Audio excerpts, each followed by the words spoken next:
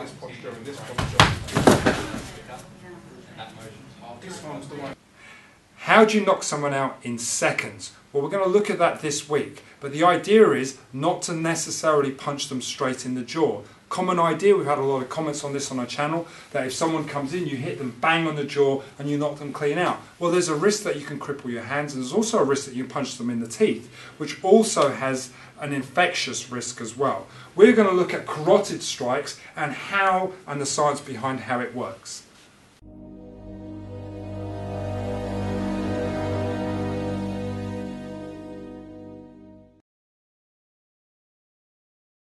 So from my experience, the best way to knock someone out is to hit them in the carotid artery. And it's exactly the same concept as restricting the blood flow in Brazilian Jiu-Jitsu, for example. If you're applying a choke, say for example a rear naked choke, a choke works by restricting the flow of blood through the artery to the brain. So what eventually happens is when you compress the two arteries and you squeeze them, it creates this dizziness. And the dizziness leads to the person passing out. Well, it's the same thing if you were to use an open hand strike and you were to hit with the open hand into the same vicinity. It would create a pause in that supply of blood, and that person will either stun, and from my experience they do, or they will pass out if you hit simultaneously from one side to the other side. So hitting into the carotid actually creates a stunning effect that actually passes the guy out. The best way to knock someone out? Hit the carotid.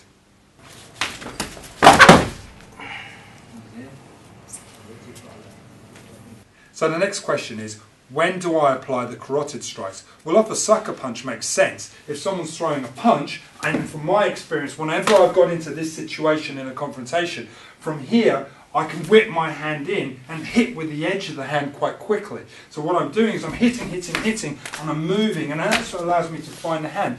But it's the whip of the hand and the fact that you're hitting with the edge of the hand and driving down into the carotid that actually gives you that instantaneous effect of knocking the guy out. That's the first one.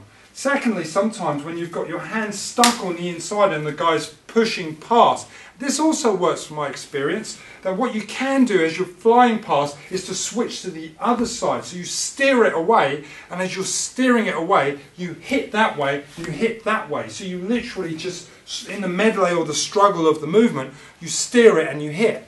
And the final way that I found, for me, that's worked quite well, quite successfully, is always to double up. So when I hit one side, to switch to the other side.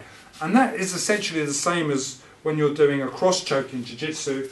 Again, you're going in this position and you're crossing and you're restricting both sides. But what you're quickly doing is going 1-2, or 1-2, or 1, switching to the other side.